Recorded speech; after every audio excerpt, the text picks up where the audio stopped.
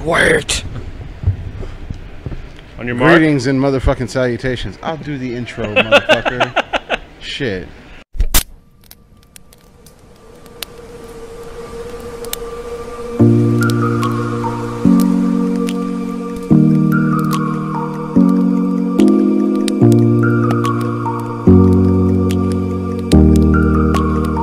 I hope everybody is ready for the powwow with their chief, or elsewise there's going to be big trouble. Because, hey, as Roddy Piper said one time, I got no reservations about fighting an Indian.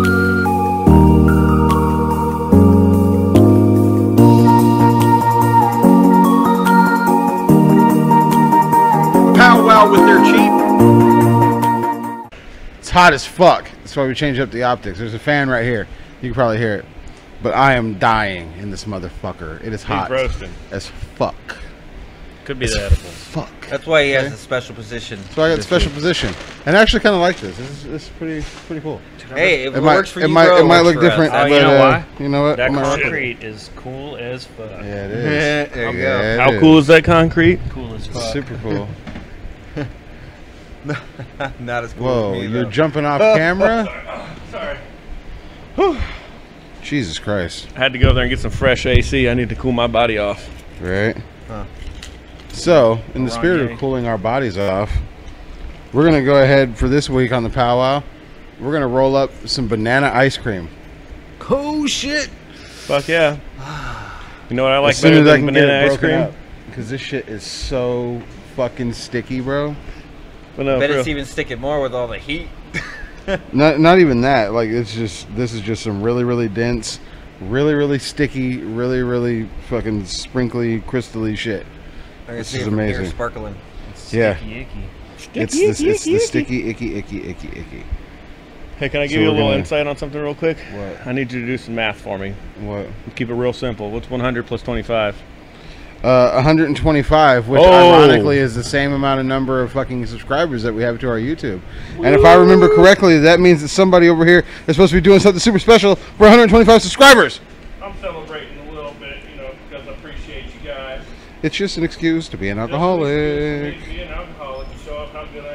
It's just an excuse to be an alcoholic. Joe Bang should be shotgunning a beer at the same time.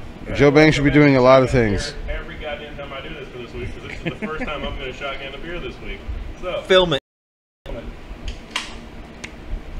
Woo! This is for you guys. There you go. Oh, that was 3.5. quick. That one was quick. Nice. Let's Thank see you what all. he does the rest of the week. Nice. Feed that, Joe Bang. a little release for you, too. I apologize to anybody that was disgusted by that. You were raised to be a bitch. Oh, I'm sorry for that. Not like Well, I farting. mean, consider who you're talking to. Have you seen the little tubes they got for shotgunning like bottles? Yeah, they Those look a things lot work like super- those right there. Yep. That's exactly what they See, use. you're They use those you're and they gonna put have to another show cord the in people them. here some ninja skills, because you got the fan blowing at you, and I can see the wraps rolling around on the table. But I'm not losing any powwow. He's not going to lose any powwow, No, folks. I'm breaking That's what I'm down saying. directly into the plastic bag. Because sometimes that's what you got to fucking do. Because as you know, the powwow can happen anywhere. And sometimes that you don't right. always have the facilities to sit down at a table in a climate-controlled area and break down with a grinder and a tray and all that shit. Like, we have those amenities here. But, I mean, just like you said, sometimes you got to flex the ninja skills. So yeah, if you're Sometimes you in a just gotta hurricane, show. this is how you want to do this. Exactly. Right. Have you a little shell on either side. So don't be like, oh, I was shown, actually, by Psycho Bob how to roll a blunt using just the brim of your hat. Oh, that's correct. I remember watching our uncle grandfather do that shit one time, walking down. Walking down the fucking street. Let's see here in West Olympia. Mm-hmm. Now it might have been like the 4th or 5th time he shared some of that, you know, scissor with your boy. Yeah. Found out that your boy Was had that chugging condition. that was the same time that we both lost a week at this motherfucker's Correct. house on the couch. That's right. And I woke up with this motherfucker. Bam! Yep. Oh! I woke up with this motherfucker and someone Boom. else who will go unnamed waking me up telling me to go and die at home.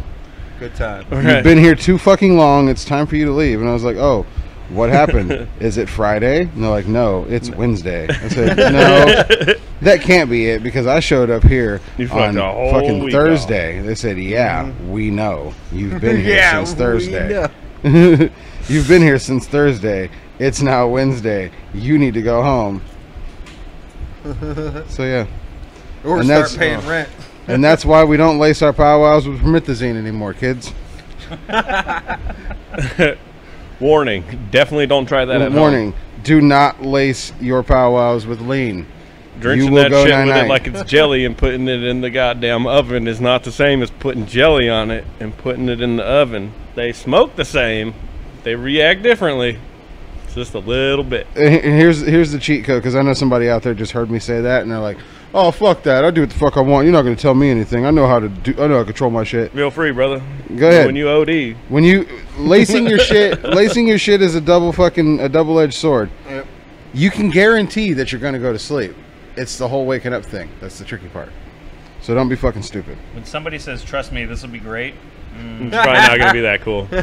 Trust shit, because that's Yeah. what happened. Yeah, you don't gotta trust remember shit, who's bro. telling you to trust him, and then Yeah. just maybe not. You know who used to tell people to trust him all the time? Joshua. Jake the Snake Roberts. You know Sure. who's a piece of shit? Jake the Snake Roberts. I was gonna say Jeffrey Dahmer, but Jeffrey Dahmer, yeah, he was a very trustful dude.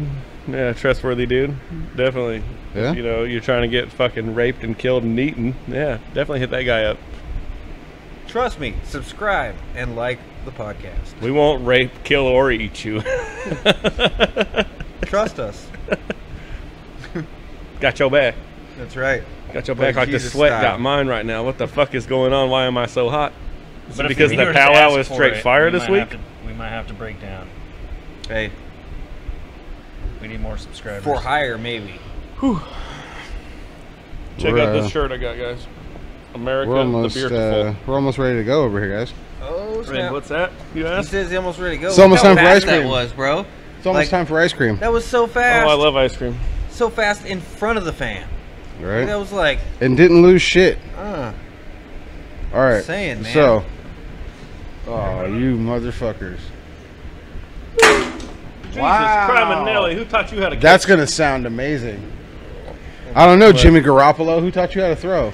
Oh, Jesus Christ. I don't think Jimmy Garoppolo ever overthrew anybody, so that's irrelevant.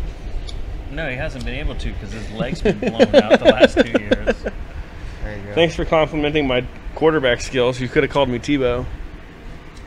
At least he has a job. No, unlike Tim Jimmy Tebow was a good Garoppolo. quarterback. Huh?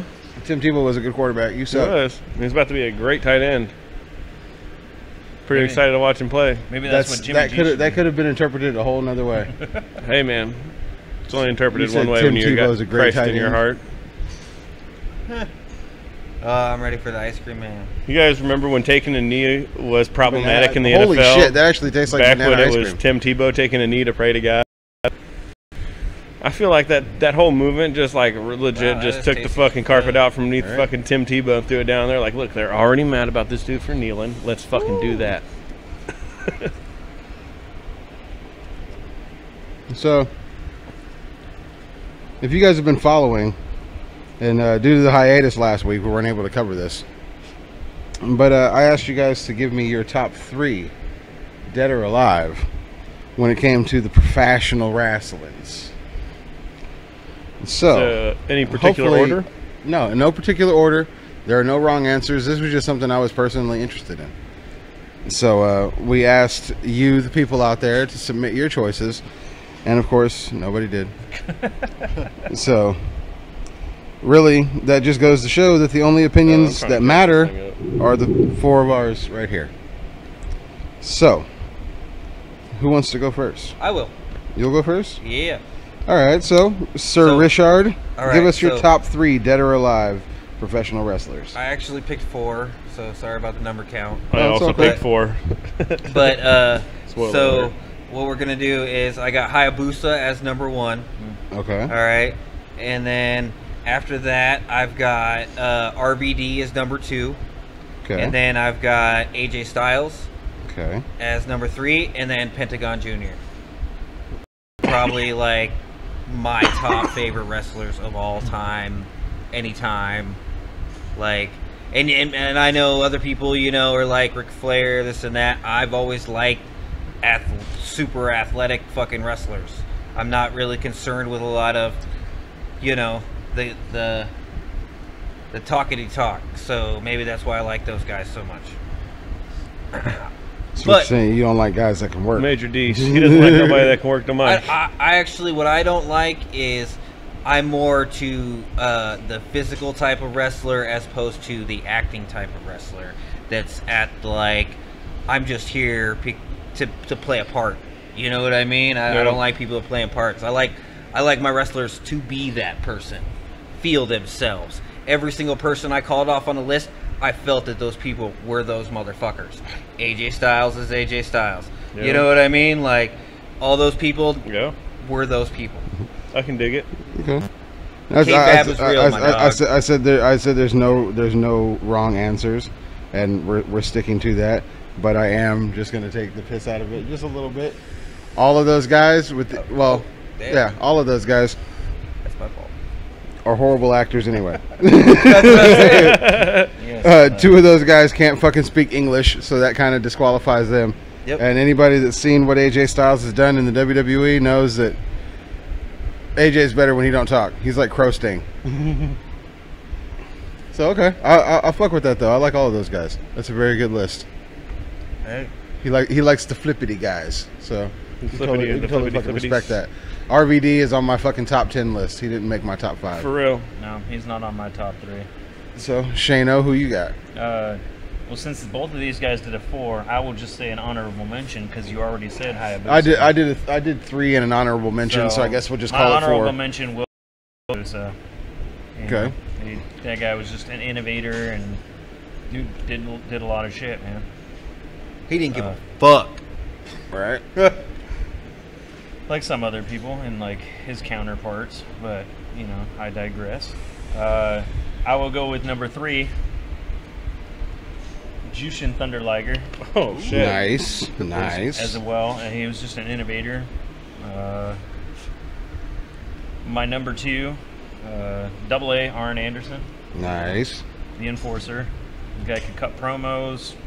The guy was fluid in the ring. Like even when he was doing run-ins and stuff, smooth in and out. The guy was a great heel, great face when he was a face, but most of the time, dirty heel. But my number 1 is probably, in my opinion, the ultimate heel, the Great Muta. Very nice. Ooh. Very nice. Ooh. Innovator, but like everybody says, like, oh, Chris Jericho has reinvented himself so many times, but I'm like, Great Muta is 60-some years old. Great Muta's still going, bro. I just saw the picture yesterday. Great Muta's still going. Still going strong. Changes it up. Doesn't change up much. Still keeps his wrestling style, unless he's KG Mutal, but which is cool because you know he's got 2 different wrestling styles. Which right. So that would be number 1. Huh. What about you over there? All right. So I modified the numbers just so I could fit 4 people on this list. I didn't know if 4 people was going to be okay or if, you know, we could have honorable mentions. I just kind of fudged the numbers to make this happen. Number 3 and 4 belongs to the Rock and Sock connection. Mankind and motherfucking Dwayne Johnson. Those motherfuckers. Rock the Dwayne Johnson. The Rock would be a whole lot higher if I didn't weasel in the 4th pick. You know, it would have been a lot higher on the list. Maybe 2nd. Probably not 1st. After those guys, it's pretty easy. I'm going with the motherfucking nature boy, Ric Flair. Ain't nobody in the fucking history of the world can compete with that dude on a microphone. So go ahead and try it and lose as much as you want. Sure, it's blatantly obvious who number fucking 1 is because fuck fear, drink beer. Let's go Stone Cold Steve Austin. Very, very nice. I also had Stone Cold Steve Austin in my top spot because it's Stone Cold Steve fucking Austin. He's the greatest of all time. You can't fuck with that man. I also put in New Jack. Fuck yeah. Legend. The most hardcore motherfucker to ever walk the face of the earth, step between a motherfucking set of ropes. And anybody that disagrees with that can fight me right fucking now in this horrible heat. Number 3, speaking of fucking heat and how hot it is, Latino Heat himself, the great motherfucking Eddie Guerrero, the only motherfucking professional wrestler ever that can make you mad as fuck, laugh, and fucking cry all at the same fucking time in the same match. After you say that, I probably put Chris Benoit as my number 5. Man. And I put Chris Benoit in on that list as well. Chris Benoit was an amazing wrestler. Because if you want to see some goddamn wrestling, somebody go out there and fight and whip somebody's ass and do some wrestling and not do a whole lot of talking. Chris Benoit. He was the man. We're not going to talk about anything else. That's where we're going to end it on. Couldn't that cut subject. a promo. If you Couldn't ever cut it in My life, but he honorable wrestled like a mention- motherfucker. My honorable mention, Too Cold Scorpio, because that was the first motherfucking wrestler I ever saw, and he did some amazing shit, and then he was black too. I was like, yep, this Yeah. guy's fucking awesome. That's how I got So- Great Muta. He was the first wrestler I ever saw wrestling against Ric Flair. Fuck yeah. Very He pulled out a fucking nice. fucking, like a judge's gavel out of his fucking pants Beating him with it. and hit him with it, and then like tucked, Oh, That's yeah. a double tucked it- entendre. He tucked it so the ref didn't see it. I was That's like, a double long He tundra? pulled the gavel out of his pants, bro. I like this guy. Well, there you go. Oh yeah. So that's all the time we're gonna have for today. We're gonna go ahead and end this. Give a shout out to the fucking Hippie House, the premier glass emporium in the Northwest. Make sure to see them for all your powwow needs and accessories. Woo! Shit, Yeah. we really We're are out shutting of down time. here Yeah, at the we're end of shutting it segment. all down, bro. Little shout out to fucking Harris Signco at gmail.com. They're We still need more doing amazing subscribers. work. Our lights are going Vinyls, out. t-shirts, car wraps, all that fucking shit. Comics the Gathering. Make sure and hit them up over at Tacoma on Pacific Avenue because they are having an amazing sale going on next month. It's going to be 50% or 50 cent comics. 50 cent comics. You can't beat those prices. You can fill up a Never. whole fucking box for $110, bro. Right now. Like, well, not like right now, but when the sale goes on. When the sale goes on. Over 37,000 comics. So go see them. Until next time, that's all the time we got for today. Hashtag AXC Podcast. Like, share, and subscribe. We will catch you guys next time. Hashtag. And to both of you and all the other powwowers out there, thank you. Fuck you. Bye-bye, everybody.